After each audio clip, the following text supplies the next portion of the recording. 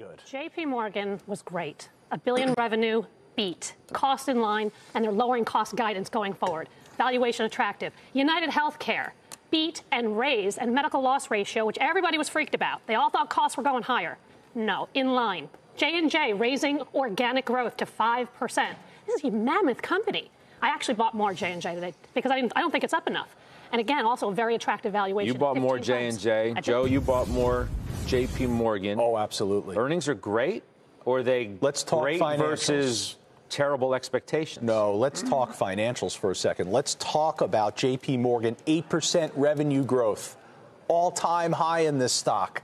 You're talking about a sector that is going to have flat revenue growth. We talked before. What did we want to see? We want to see expansion in lending. You got that in the card business. You got that in auto lending. You got that in home lending. This is a phenomenal quarter from JP Diamond. Now let's look at the others. Citigroup reversed its earlier losses. Why? CFO gets on the call and tells you revenue is going to grow faster than expenses. Wells Fargo, same thing. They reverse earlier losses. Why? Because they threw in the kitchen sink ahead of a new CEO. They took a $1.6 billion litigation cost.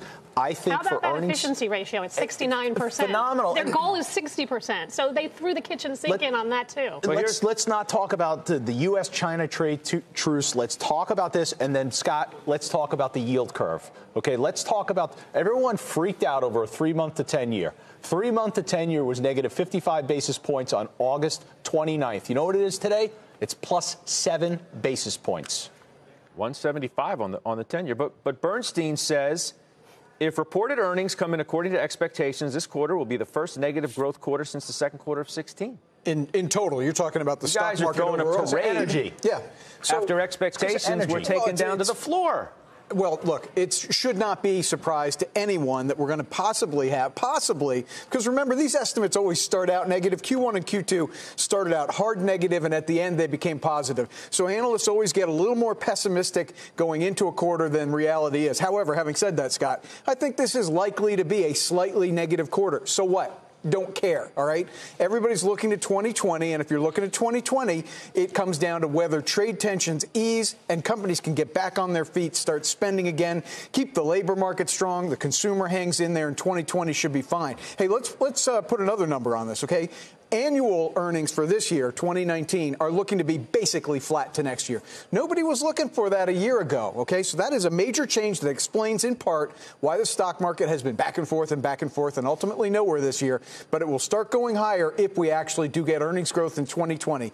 This third quarter, I don't care about. The most outstanding earnings report today is from who, Doc? Well, it was JP Morgan. Of all the companies that reported? Of all the companies that reported, because they virtually checked every box.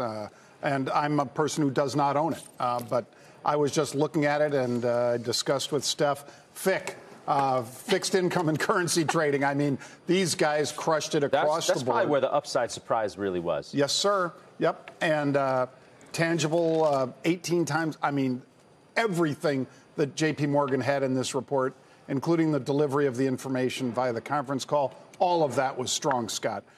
And for a change, we're not talking about China. We're not talking about impeachment or any of the other political things.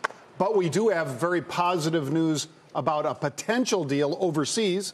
That would be the Brexit negotiations that are going on between UK and the European Union. And those look pretty positive.